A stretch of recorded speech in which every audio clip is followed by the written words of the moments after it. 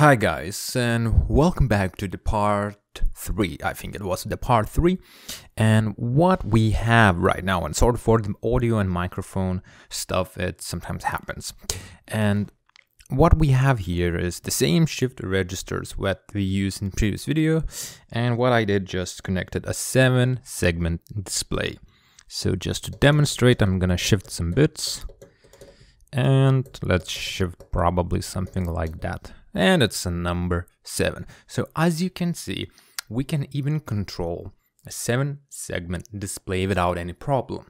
But the thing is that in order to do it quickly, well, we have to use so-called Arduino Unos or Nanos or any microcontroller. And what I have here is, like I said, a quick video with quick demonstration. So you can imagine right now why I always talk about those shift registers. Because, well, you can imagine this matrix is 8 by 8. It's 8-dot matrix. So all we need to have is 8 pins for the rows and 8 pins for the columns.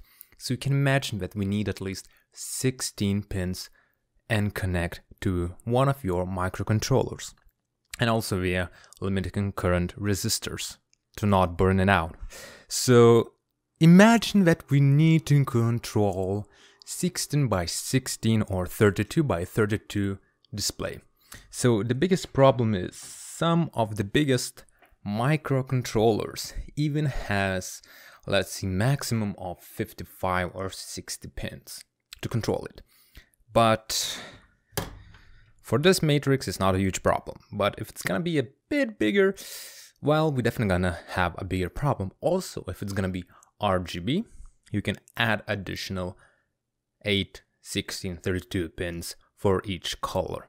So you can imagine it's gonna take a lot of space. So for that, rather than using 16 pins, we can get away for, I don't know, maybe with 3 pins to control it for one specific column. So in the end, we can use, rather than using one shift register, we're gonna use 2 shift registers for controlling rows and columns. If we're gonna use RGB colors, we definitely need 3 specific shift registers and additional one to control the rows and additional for the colors of the columns.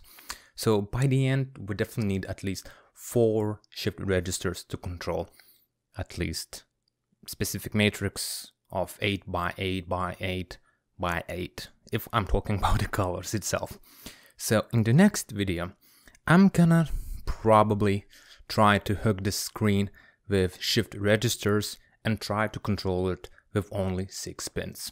So thank you for watching, and I'm gonna see you in the next video. Bye!